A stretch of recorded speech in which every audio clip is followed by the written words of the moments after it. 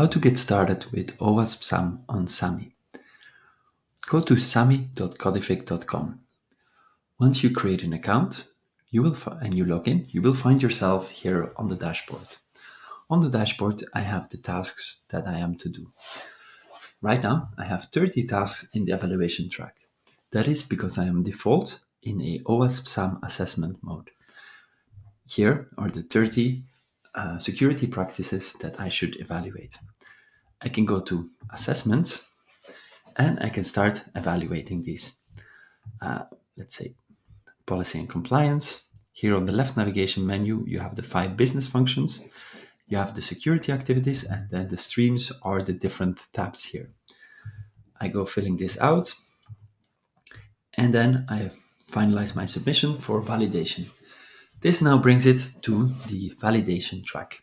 The validation track is optional. This could be turned on or off. And this is the second person who is going to review my submission and check if it is correct.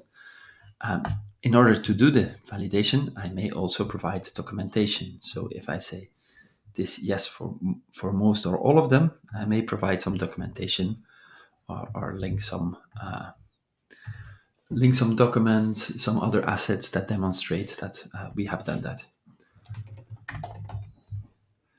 Based on that, the validator can then approve or reject the submission. I have to answer all the questions and then finalize for submission.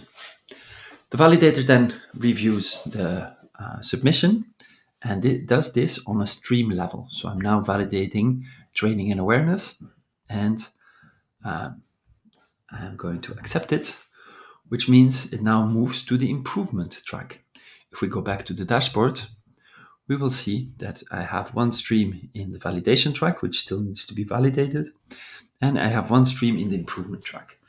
Now, in the improvement track, we need to decide whether the current state is good enough or whether we want to start a roadmap for improvement or include this in a roadmap for improvement. For now, I'll say this is okay for now, and I will close the activity. We will do this for all the activities, and then we will get a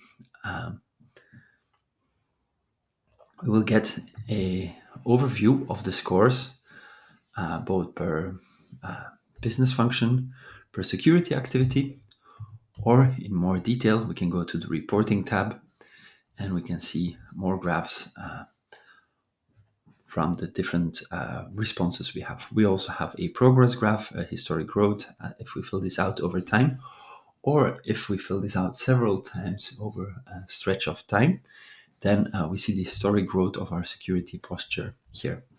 Later on in the bottom right corner, we will find more comparison with other scopes and other business units. But for now, that is the essentials on how to get started with OWASP SAMM on SAMMY.